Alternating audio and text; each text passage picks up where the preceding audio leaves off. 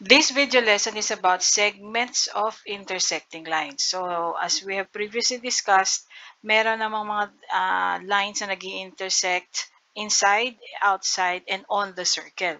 However, for today's topic, since we're after segments, ang concern lang natin yung mga nag-intersect inside and outside. Let me show you something first. So, among these illustrations, there are 6 circles, and they are grouped according to a certain category. Kayo yung mag-identify ng category or kung saan nag-intersect yung mga lines. Alright, so what about for OP? Okay, they are on the circle. What about S, R, and T? Circles S, R, and T. Outside, and lastly, inside the circle. Okay? So, ang concern lang natin ngayon ay itong 4 na situations na to or those lines intersecting outside and inside the circle. Bakit ito hindi? Okay. If they intersected on the circle, uh, kahit we're after the line segments. You're after the line segments. So, yung haba nitong line na to. From this point up to this point on the circle. However, kung tangent ito, kahit naman saan ko ilagay itong point na to or yung line na to, kahit saan ilagay itong line na to, it doesn't really matter. Kumbaga, maraming pwedeng maging length itong blue line, itong second line in reference to this tangent line or kung mag-intersect man siya dito sa tangent line na to. So, technically, wala talagang relationship. At since this is only a tangent, it only touches the circle at only one point. So, wala talagang length siya. It's only at one point. However, with these two intersecting second lines, kahit i-permanente itong isa, then itong isa naman ay i-move nearer or farther to the second line, wala rin naman masyadong epekto or walang masyadong relationship sa length nilang dalawa. Okay? Unlike itong 4 na to. And you will see later ano-ano yung relationships na yan. Alright, let's start off with lines intersecting inside the circle. So given circle O, okay, there are 2 lines identified as line 1 and line 2. Okay, as we can see, these are second lines. Okay, for the first second line or line 1, the one colored in light blue, okay, meron tayong tinatawag na segment 1 and segment 2. Let's identify which is the first segment. Alright, that will be segment PR, and then segment RS, and then for line 2, so ito namang dark blue, what will be segment 3? Okay, that will be segment QR and then segment RT. Now, let's identify the measurements of each. For PR, okay, you have 4. And then for RS, be careful with this one kasi hindi naman talaga siya 7. So, dito tayo magsisimula kasi sabi RS. So, dito, 1, 2, 3. So, that should be 3 only. Now, for QR, that will be 2. And then for RT, that will be 6. So, 8 kasi yung total minus yung 2 sa QR. That will be 6. Okay. Try to identify the relationship. Okay. Kung hindi pa, let's have another example. So, for line 1, we have the segments AE and EC. For line 2, we have the segments BE and ED. Now, what about their measurements? For AE, it's 3. For EC, it's another 3. And then for BE, that should be 1. And then for ED, all right, 10 minus 1, that's 9. Let's take a closer look. You have 4, 3, and then 2, 6. You have 3, 3, and then 1, 9. What do you think happens? Okay, multiplying the segments of the first line is equal to the product of the segments of the other line. So, segment 1 times segment 2 equals segment 3 times segment 4. Ano yun? Specifically, 4 times 3, that's 12. 2 times 6, that's 12. 3 times 3, that's 9. 1 times 9, that's another 9. So, equal lang yun. Pero kailangan, yung segment nung isang line, ang imumultiply, tapos yung segments nung kabilang line ang imumultiply. Hindi pwedeng pagpalitin yung any segment or any part nun. For easier reference or another easier way to recall this will be S1 times S2 equals S3 times S4. Ito yung mas madaling paraan. Wag lang kakalimutan na yung S means segment. Okay, next. So for this time, we have lines intersecting outside the circle. So outside the circle. And this time, we have tangent lines. Tangent lines. Now, for line 1, ito daw light green. So the segment is PQ. And for line 2, the segment is RQ or QR. Now, let's look at their measurements. Okay, 5. And then for RQ, that's another 5. Let's have another example. So this time we will have segments AB and BC or CB. What about their measurements? It's 6 and another 6. So what can we say? So for tangents intersecting outside the circle, segment 1 is always equal to segment 2. So yung mga haba daw ng mga segments will always be the same. So S1 equals S2.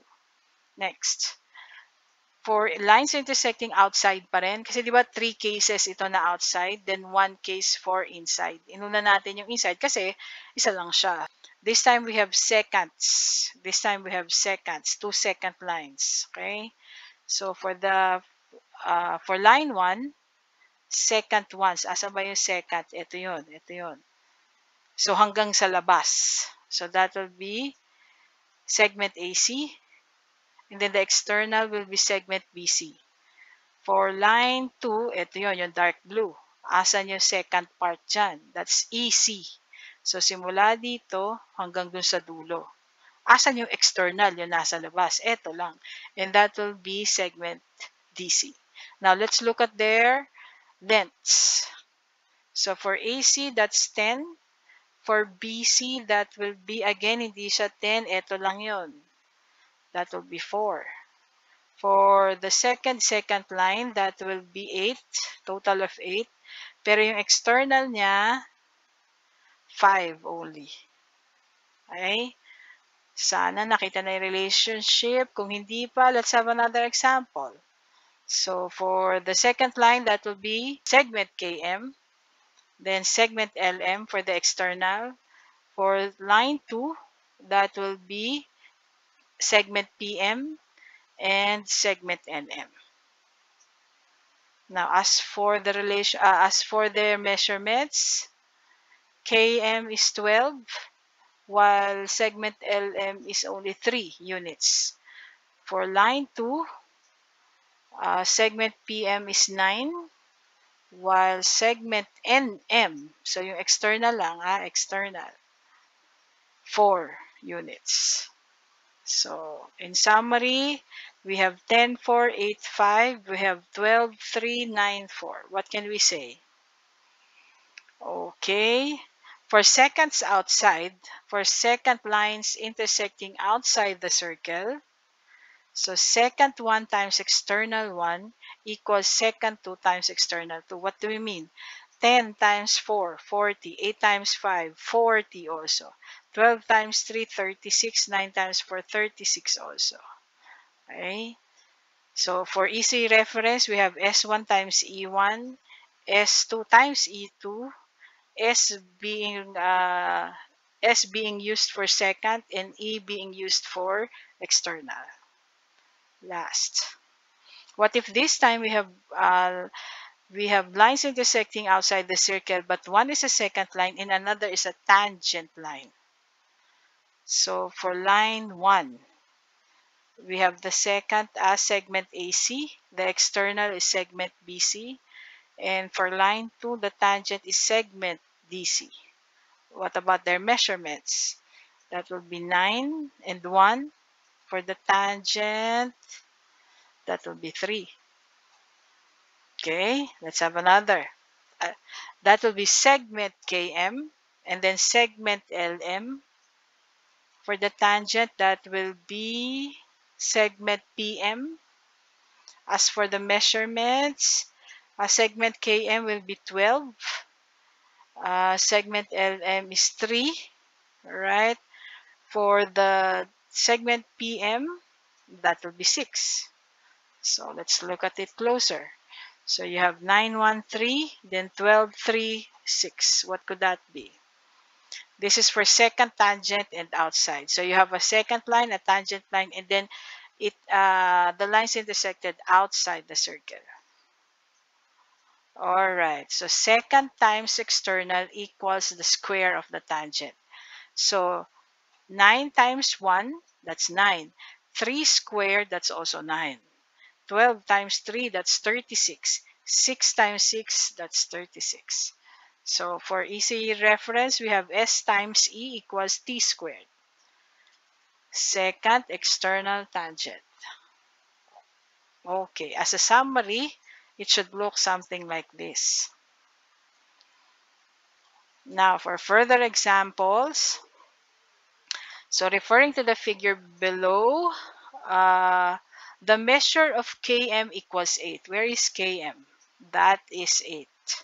Now, while the measurement of segment LM is 2, that is 2. Find the measure of segment PM. Now, ang point of intersection ay nasa labas. At ang lines natin ay isang secant at tangent. So ano dapat ito? Alright, that will be secant times external equals the square of the tangent. So ano ba yung secant line dito? Or yung secant dito? That will be, okay, segment KM. The external will be segment LM. And the tangent is segment PM. And square ang kailangan natin doon. What's the measurement of segment KM? It says in the problem, it's 8. For segment LM, it's 2. We do not know what PM is, kaya siya yung sinusolve natin. So 8 times 2, that's 16, equals square of PM. How do we get rid of the square? Okay. Get the square root of both and that will give us 4. At since ito ay measurement, ideally dapat ito positive and negative. Kasi negative 4 times negative 4 is also 16. However, this is measurement. So, sukat. Hindi pwedeng magkaroon ng measurement na negative. So, ang i-honor lang na palagi na sagot ay positive. Next. So, for this given, I think dapat mas alam nyo na dapat i-identify kaagad yung point of intersection. So, in this case, inside. At ano ba yung mga lines? So, secants intersecting inside. Okay? So, given in the problem, segment BD is 9. Segment ED is 4. O, yun. Paano ngayon makukuha si segment BE? If this totals 9 and one part of it is 4, so 9 minus 4, that gives us 5 for segment BE. For segment AE, 10 daw. So find the measurement of segment EC. So for lines intersecting inside, ito yung segment 1 times segment 2 equals segment 3 times segment 4. So ano ba yung segment 1 dito? Okay, that will be BE. Segment 2 will be ED. Segment 3 will be AE. And segment 4 will be EC. Now, palitan natin lahat ng alam natin. That will be 5 times 4 equals 10 times, we do not know what EC. So, ulagay lang natin, segment EC. Simplifying, we will have 20 equals 10 times segment EC. How do we get rid of this 10? Kailangan easy lang kasi ang matira dito eh. Alright, divide both sides by 10. That will cancel out 10 on the right side. What's 20 divided by 10? That is 2. So the value of segment EC is 2. Next, given circle O, the measure of segment KM is 12. Alright, saan yung KM? Ito yon, and that is 12. Segment LM is 3. Now, segment PN is 5. find the measure of segment NM. Okay?